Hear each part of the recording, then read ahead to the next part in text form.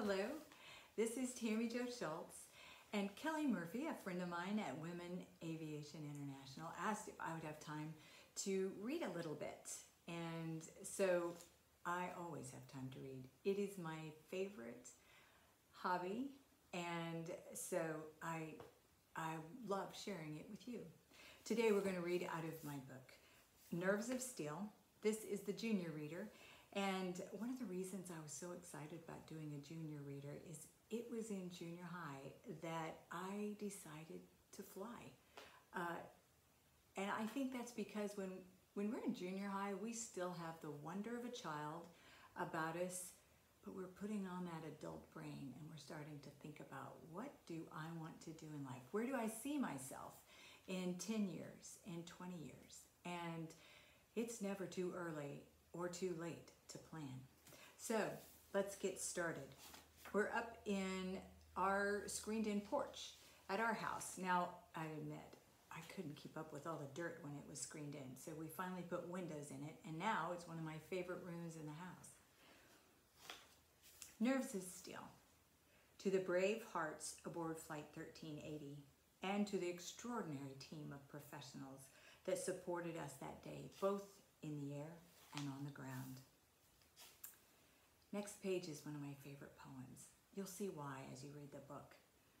He who from zone to zone guides to the boundless sky thy certain flight, in the long way that I must tread alone, will lead my steps aright. William Cullen Bryant, Into a Waterfowl. Prologue.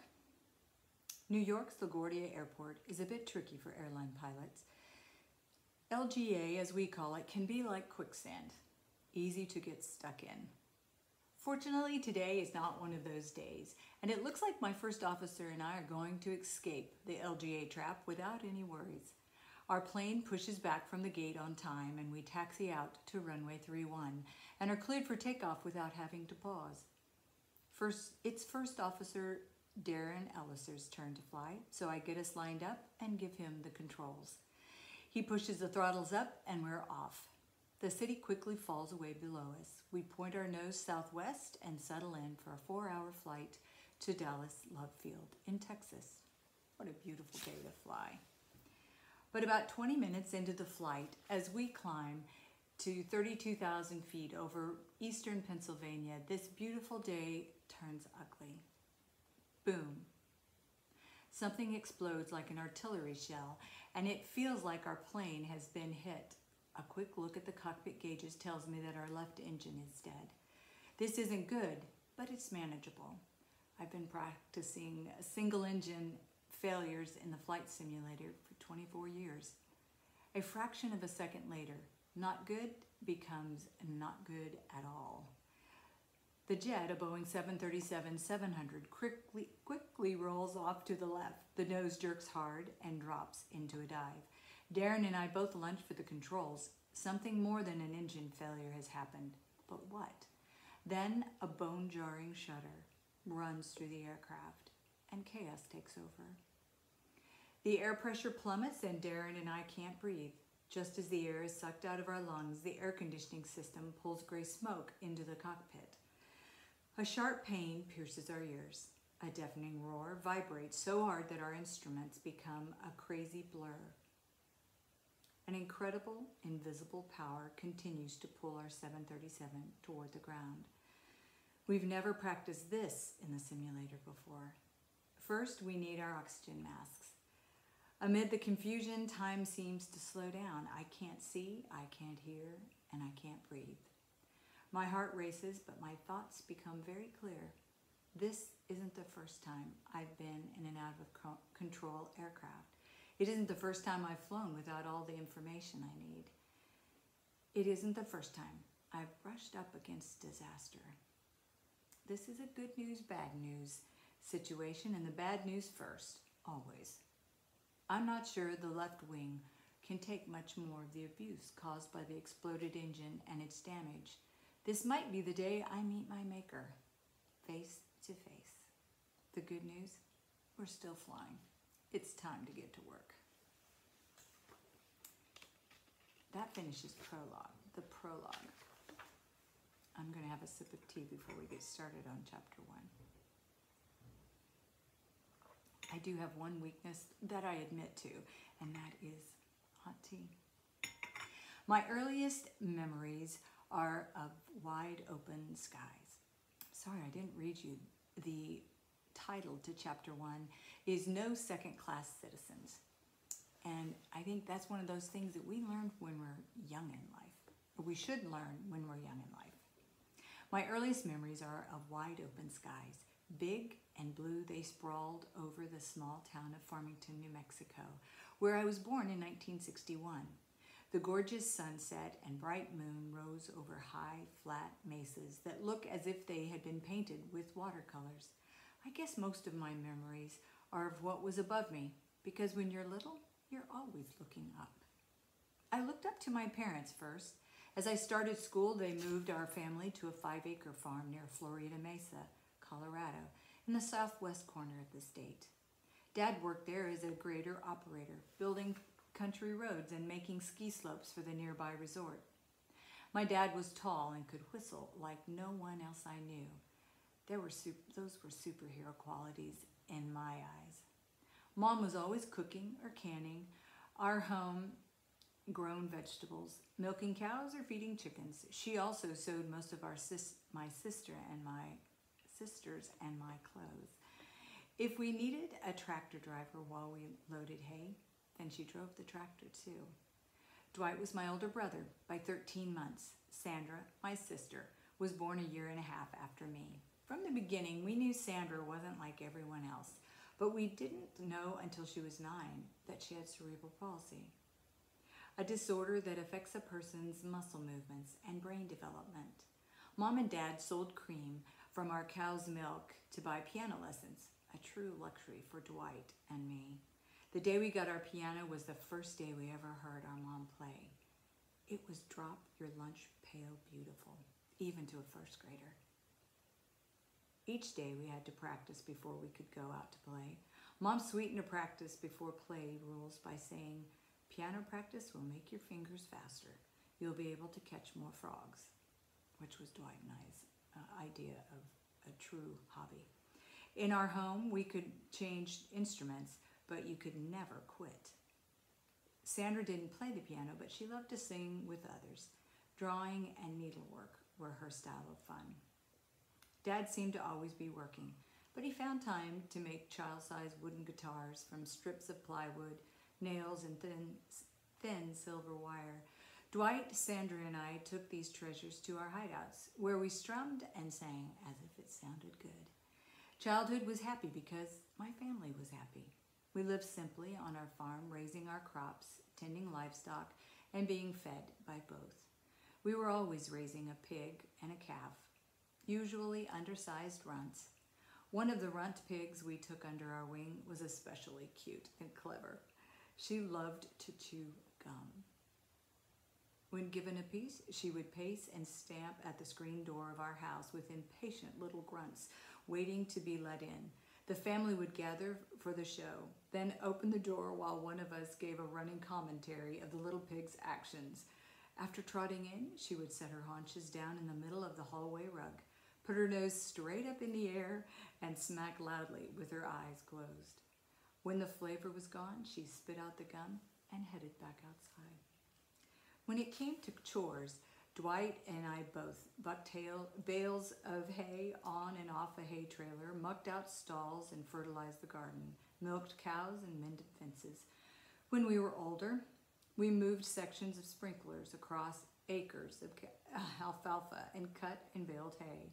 On weekends, we ground our livestock feed, milo, wheat, and some alfalfa, the dustiest, loudest job on the farm. As hard as the work was, it was nice that we could pick some of our own chores. Dwight liked the mechanical side of farming and ranching. I preferred the animals. But no matter what we chose, we each had about 2 solid hours of chores every day. My parents made sure we had time for fun too. Dwight and I explored. We dug for imaginary pirate treasure. We searched for magpie nests up among the upper branches of the trees to see what bird the birds had collected. We built forts between the juniper tree trunks and made pies, exploded dirt clods against the barn wall, and threw pitchforks into the haystack. Catching critters was our favorite pursuit. Dwight and I played constantly, and we fought constantly too. We had opposite personalities and often approached tasks in opposite ways.